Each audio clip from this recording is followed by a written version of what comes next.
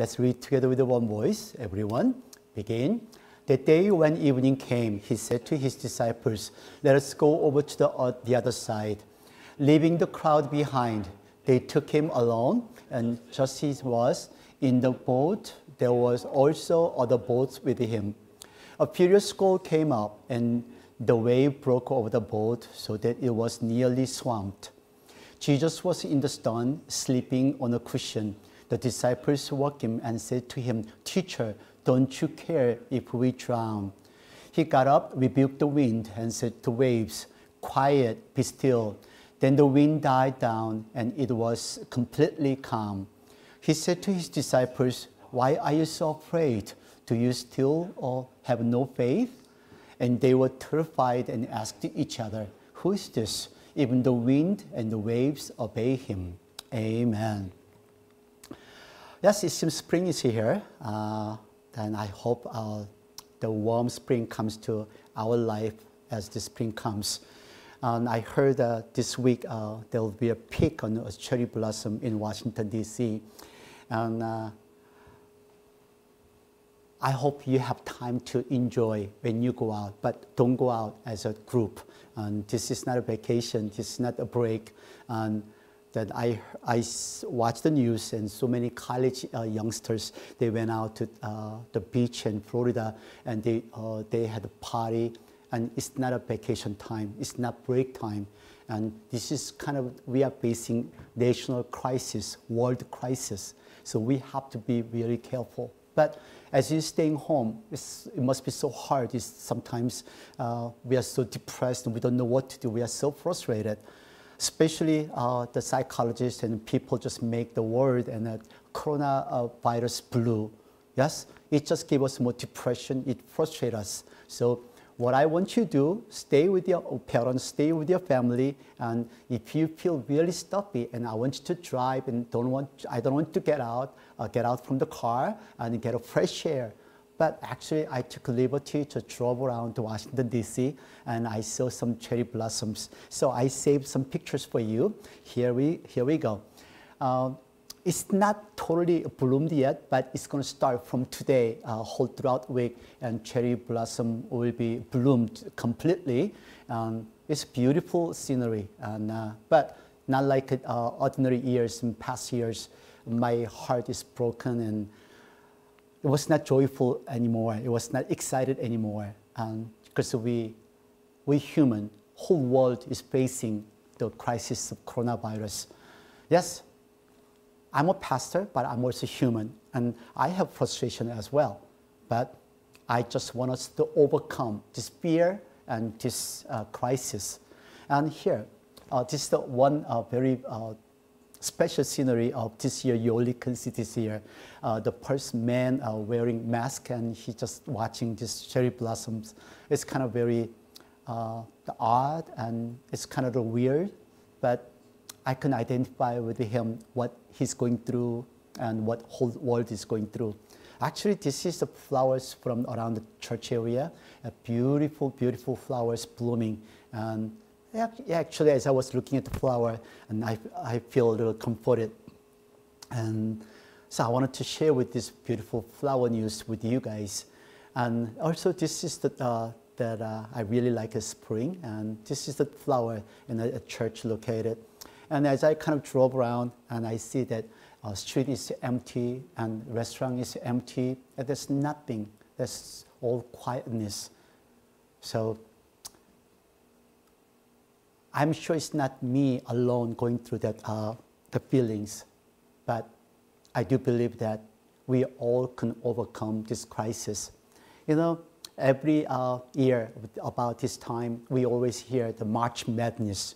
As you all know, the March Madness is for the college basketball the tournament. The final 68 college teams play for the championship during this month. That's what we call that, March Madness. And I sense that the young people's that spirit and young people's that energy, but there's no NCAA anymore because of no one could suspect or predict of 2020 March Madness, the coronavirus.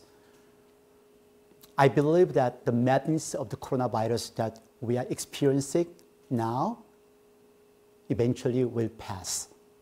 So I want us to have hope, and I want us to help each other. I want us to cooperate with what government is telling us, and we have to help each other. We have trust in what our leaders are doing.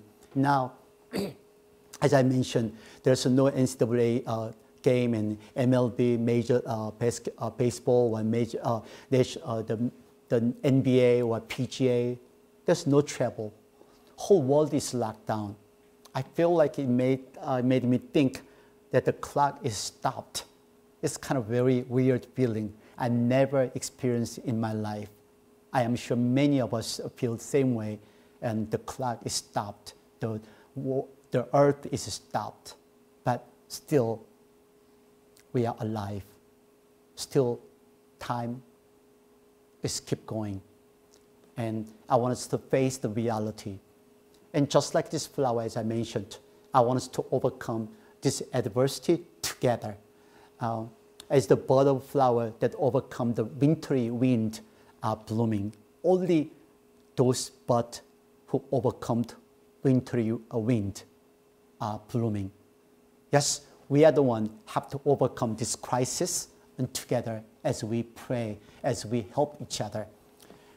But as we faced this crisis of coronavirus, and I was thinking, what do we do? What do we do? What should we do if there is a strong wind in our life? Should we just be anxious and worried? You know, our problem, our crisis is not only coronavirus. There will be a much bigger coronavirus. There will be a much bigger storms than any wind storms. So what should we do? This is what our questions. If we face any kind of a crisis of our life, if we face any kind of a hurricane of our life, what should we do? I want us to take a look at today's scripture verse so we can just find, we should be wise to find the answer, what we should do. Sometimes we think, so there's a way we can get rid of the craziness of our lives?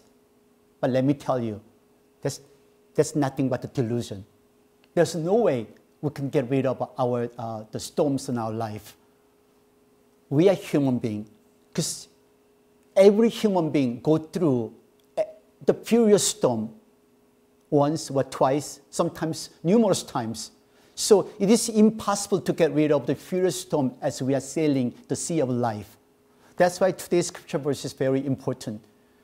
It is wise not to devise how to avoid the fringes, but to figure out how to deal with it when the windstorm blows. That's the wise man. So I want to take a look at, I want to invite you to today's scripture verse. And what should we do now we are in the middle of this crisis? This is one we have to find it. That's what victorious life looks like. How we'll overcome when the storm of the life comes is the answer we need to find. We should be alive. Let's fight and win any situation. Let's challenge without giving up. We can do it. I do believe we can do it. I do believe God is with us, and God will listen to our prayers, and we will win over this crisis. So today's scripture verse, as you all know, is we are familiar with the scripture verse, and Jesus and his disciples are sailing the Sea of Galilee. In Galilee, it is like a really big lake, but it looks like a real big ocean. That's why they call it as a Galilee of Sea. And it is located in about 95 kilometers up north of Jerusalem. That is the Sea of Galilee. It's about 21 kilometers from north to south, and then 13 kilometers from east to west. Besides, there are rough waves. It's just fresh water, but it is just like sea. That's why it is often called sea. And the Sea of Galilee has an unusual topography. The water surface is more than 200 meters, lower than Mediterranean Sea, and is surrounded by mountains all around. During the day, when the water evaporates in the hot sun, the temperature of the water surface rises and the air becomes thin. Then at night, the air above the mountain cools down, and there's still a difference in water temperature, air pressure, and atmospheric pressure. So at this time, the cold air above the mountain hits the water through the cannon and creating a blast. This gas is very capricious and irregular. That's why ships sailing through the Sea of Galilee have trouble. Just like what today Scripture says. It is just like our life. Wouldn't it be nice if we know what will happen in advance? But however, we don't know anything about what will happen in our life. We don't know anything about what will happen in our future. Sometimes the rage of suffering and trials comes and goes like an uninvited audience, uninvited guest. Sometimes very large wind, megaton-like winds are coming. It is hardships and trials that are difficult to handle, just like coronavirus and what the world is facing. I cannot tell you confidently I can handle many crises. I cannot. I'm only human. But I have strong faith in God, and I believe God will take me whatever the place the best for me. So I overcome any hardship and any trials. But whenever we face this kind of crisis, whenever we face any suffering and pain, we always panic each time. Our life is crushed and we are fully affirmed in anxieties and instabilities and worries. This is our life. No, you are not the only one going through this frustration. You're not the only one going through this fear. So we all go through fear because we are human. It's very natural. It is okay to feel the fear, but we have to prepare if there is any storm coming. So now, as we have this crisis, don't be afraid. Now we have to prepare. Maybe there will be another bigger one, and there will be another suffering, and there will be another trials. So this is what today's scripture verse is teaching us here. We have to know there will be the possible storm in our life. Let's read verse 36 and 37, everyone. Leaving the crowd behind, they took him along just as he was in the boat. There were also other boats with him. A furious squall came up and the wave broke over the boat so that it was nearly swamped. You know, Jesus was riding that boat. Is it normal that there should be no waves, at least, on the ship that Jesus rode? In the same way, isn't it so weird if we Christians, and we accept Jesus Christ as a Savior, still we're going through a tough time, we're going through a hardship? But let me tell you, that's misunderstanding. That's wrong. You know, God didn't tell us there will be no suffering. God didn't tell us there will be no pain, no hardship. Even Jesus took our iniquities and Jesus took our transgression. He died on the cross. God didn't tell us there will be no suffering, there's no pain. But still, God is guiding us, lead us to overcome that hardship, that difficulties. So now even disciples, Jesus was riding boat, and they thinking, okay, there is no storm.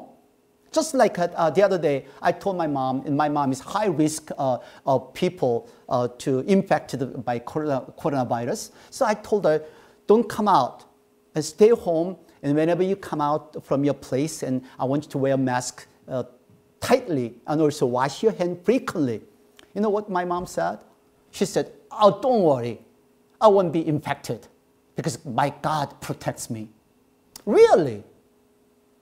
You know, yes, I do believe that God protects us. God guides us the best way. But also God gives us wisdom to what to do, how to protect ourselves. God provides doctor, God provides medicine, God provides all the great skill and technologies. Some people, they're abusing their faith. And then some people have the wrong concept of faith. That's why they are in despair. And they are discouraged whenever they face crisis, whenever they face suffering and pain. So some people say, if we believe in Jesus and become children of God, shouldn't we have trouble? Yes, that's total misunderstanding. Christianity does not exempt any suffering. You know how many missionaries they modeled. They just were killed as they're sharing gospel, as they're telling about God, about salvation, because they believe in Jesus Christ. So God did not say there is no suffering for Christians. We go through same hardship, same difficulties as non-believers, but we have different ways to face, different ways to deal with the problems and hardships. We have Jesus. We overcome. We never lose our hope. We never lose our faith in God. And we are hoping for salvation. We are hoping for everlasting life. And that's why we never, never, never lose our faith. God never abandoned us. As I mentioned to you, because of this misconception, Christians are prone to discouragement if they are going through any suffering and trial of the furious wind. I want you to remember, Christians will suffer. Sometimes this kind of disease, sometimes family matters, sometimes because of people, because of the faith. The Christians go through suffering and hardship, trial. Sometimes we get tribulation and persecution. So it is rather say, yes, sometimes we Christian is ready to face any suffering. We are ready to face hardship. It is better to deal with our crisis, our hardships.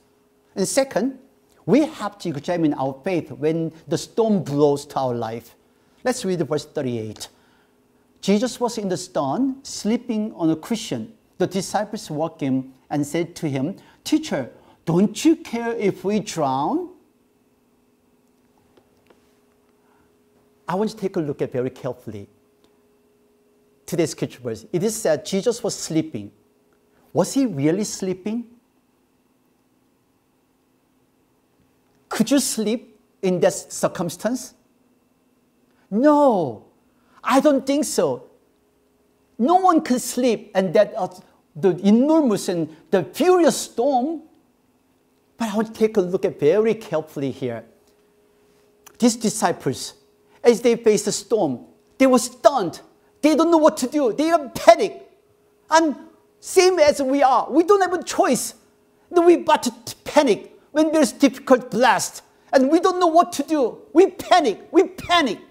That's what our human nature. I'm sure you heard enough. As you go to grocery store, any store, and there's no toilet paper, you can see that whole the grocery store is robbed by the mobs.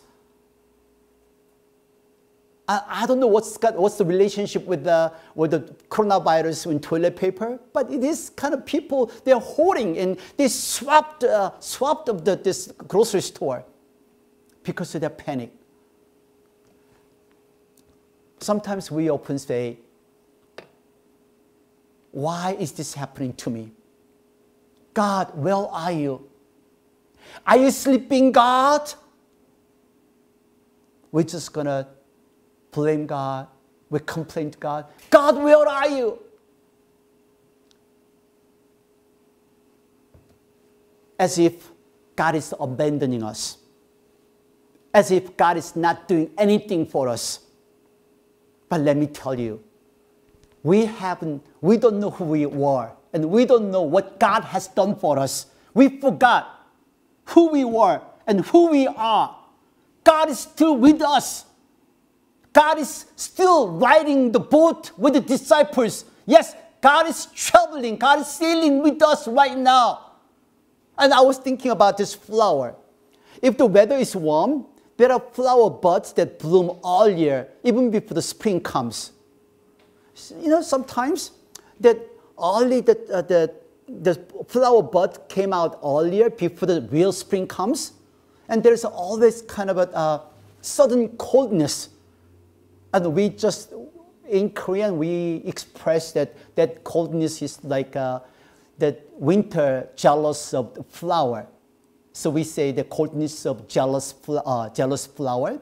So this small and tiny flower buds, as they just kind of face the wintry cold storms, and they cannot even bloom and they die. You know, sometimes the buds bloom before spring comes, die without blooming flowers. Maybe this is what we are. We just don't know what's going on, and we just make that things happen, and we just don't know what to do. Of course, coronavirus is not our fault. Sometimes it happened, we just make the mistake. Sometimes it just happened to around us, and we forgot about who God is. We forgot about God's, the presence. We just forget about, and we don't even ask God's help. Let me tell you, don't complain. Do not blame God. Do not blame others. If the furious wind blows, check it out yourself. Check your faith. And check your faith. Where is your faith at? And decide what to do from now on. That's what we have to do. How can we just kind of stop this crazy storms? How can we just block these coronavirus storms? How can I get through this furious wind with my own power? We struggle. We make an effort. We can't. We can't take care of our family. We can't take care of our children. We can't take care of the illness and sickness. We can't take care of the disaster.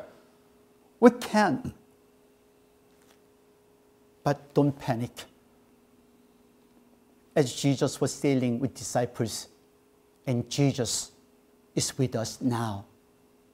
And you know, as I said, there's no word despair in Christian dictionary.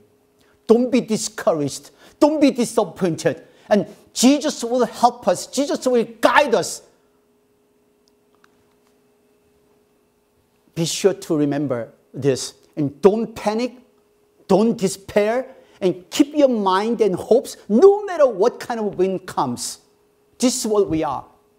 We have hope for heaven. Okay, we've been talking about heaven and everlasting life all the time. But sometimes, okay, if anything happens, I'm about to die. We just get frantic and we're just scared and we are frightened. You know, if the heaven is really nice, why do we have to be frightened? Whatever you just go through in tough time and hard time and tribulation, I want you to be brave. I want you to embrace the pain. Then just ask God, God, give me strength and give me power so I can face it. So it's time to wake up Jesus. This is what number 3. We have to awaken Jesus as we realize our limit. Whenever we just face some issues, some troubles, and we always try to resolve our own way. We try to apply our knowledge, our experience, and we try to use our people. And then people try everything many different ways, and we finally give up. Oh no, it's time to pray. That's not right. Okay, let's read verse 39-40, everyone. He got up and rebuked the wind and said to the waves, quiet, be still. Then the wind died down and it was completely calm. He said to his disciples, why are you so afraid? Do you still have no faith? Let me ask you a question. Do you have faith in God? If you have faith in God, wake up Jesus. Wake Jesus up. Pray to God. Ask God's help. This is what we have to do. Let me tell you once again, God is with us now as Jesus was with disciples. God is looking at us right now. Just as Jesus was going through a furious storm with his disciples. I want you to know that you are not alone. God didn't abandon us. God is with us. God is watching over us. Don't be afraid. It's time to wake up. It's time to pray. It's time to ask God's help. Don't say, where are you, God? No, God is watching over us. God is with us right now. Many people, even the adults, doesn't matter what age we are, we often believe the problem can be resolved with money and power and fame. But people will realize that money and the fame and power cannot do anything. Sometimes people deceive God. they think they can deceive God. But when they face the reality and when they face the crisis, the last things they're seeking for is God. Now, what I want us to do, we have to seek for God's help. We have to seek for God's righteousness first. This is what we have to do it. As we call ourselves Christian, have we prayed for our countries? Have we prayed for the nations? Have we prayed for our people? As we call ourselves Christian, have we repent the sins for other people made? Have we cried out to God for other people's sins, wrongdoing, and transgressions? Jesus took our iniquities. Jesus took our transgressions. And He died on the cross. And He saved us. He gave us eternal life. But what are we doing? Have we prayed for anyone else? Have we prayed for Korea? Have we prayed for the world? Have we prayed for our leaders? You know, what I sense that, what I know, this is our human nature. We pray when you reach rock bottom. If you don't reach rock bottom of our life, we never come to God closer. It's the time. It's the time I want us to get up. It's the time I want us to pray. It's the time I want us to wake up. It's the time we have to rise. We have to wake Jesus up. We have to ask God's mercy. Our God is power. Our God is the almighty powerful God. He knows everything about us. He's capable for everything. He's able. He's able. I'm not sure. Maybe disciples may cried out in resentment. But it is true. Jesus helped. Jesus answered to their cry out. It is true. Jesus will answer to any kind of prayers. When you pray with a whispering, when you pray as you cry out, when you pray as you shout out, however and whatever you ask God, God will listen. God will listen to our prayers. I know that, and I do believe that God will listen to my prayer. God will listen to your prayers. God will listen anyone's prayer. That's why it's a time we have to pray. It's time we have to wake up Jesus. Now, there's huge wind blowing right now. Isn't it time to cry out to God?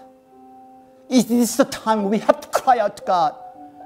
When are you going to cry out? When are you going to pray to God? It is the time. Whole world is facing the crisis. We need a person to pray to God. We need a person to pray for the countries. We need a person to pray for the people.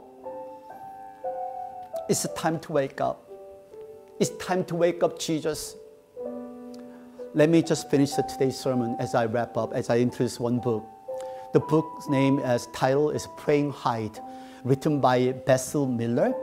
It's about the missionary. So John Hyde was a missionary to India. And he was he refused to become a professor. But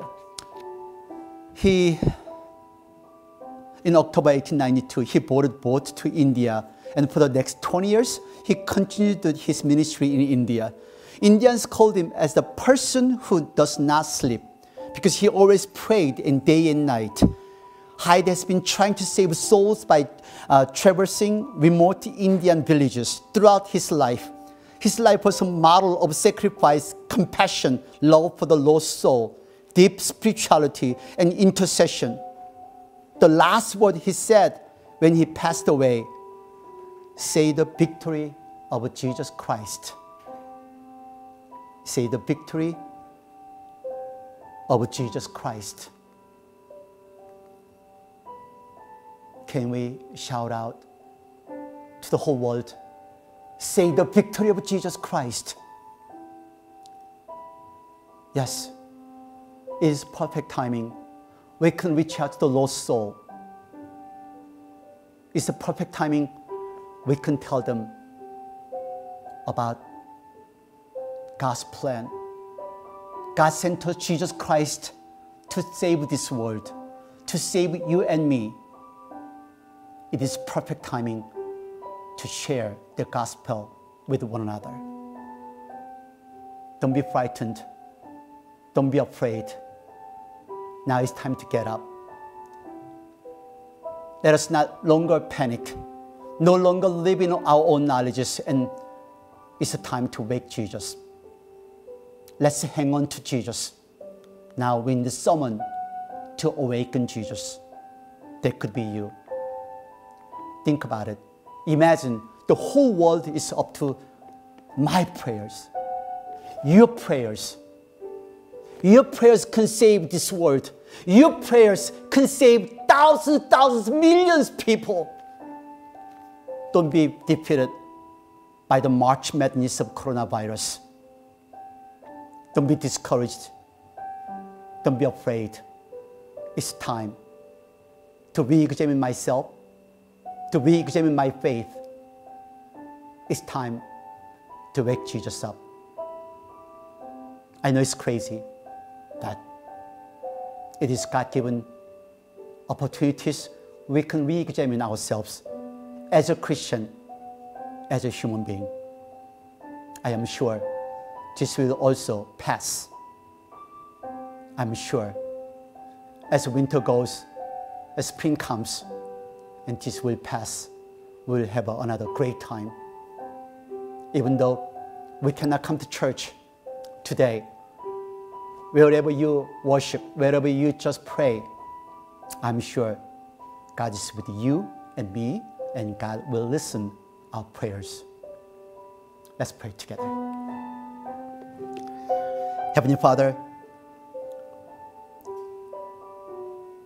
your mercy, your love, even though we experience all the blessings, all the forgiveness you gave to us through Jesus Christ, the whole world, the entire world forgot the gratefulness, the thankfulness you gave to us. People chose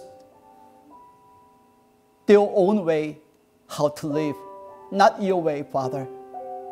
Father, as we look at them, as we look at the world, and we just became an onlooker, we didn't do anything. Now I realize that I didn't pray for them. I didn't even repent their sin as my sins. I didn't pray for the people. I didn't pray for the leaders. I didn't pray for the countries. I didn't pray for the nations. Lord, forgive my sins. Didn't pray for them. Forgive my sins. Didn't repent for their sins. My eyes was closed. My ears was blocked. My lips was sealed. My heart was cold. There was no more cries. There were no more tears.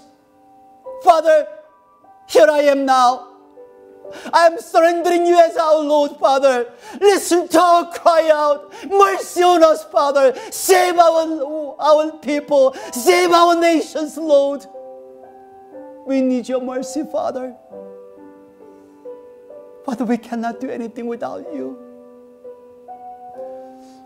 As we go through this crisis, let the whole world, let we believers awake from our sleep so we can see the reality once again straightly, so we can come to you one step closer, so we can prepare your second coming. Lord, we surrender you as our Lord. Let us not go our own way anymore. We humbly knee down before you. You lead us. You guide us your way. Father, even this crisis, we do believe that you will give us strength so we can face it and we can overcome it. Let us humbly accept. Let us humbly embrace the crisis. We can re-examine ourselves so we can come to one step closer to you. Father, there are many people, they are scared and afraid of this crisis. Father, you mercy on them. You comfort them. You reach out to them. You just embrace and you accept them as your children. We believe that you are with us. We thank you for giving us Jesus Christ. I pray in the name of Jesus Christ. Amen.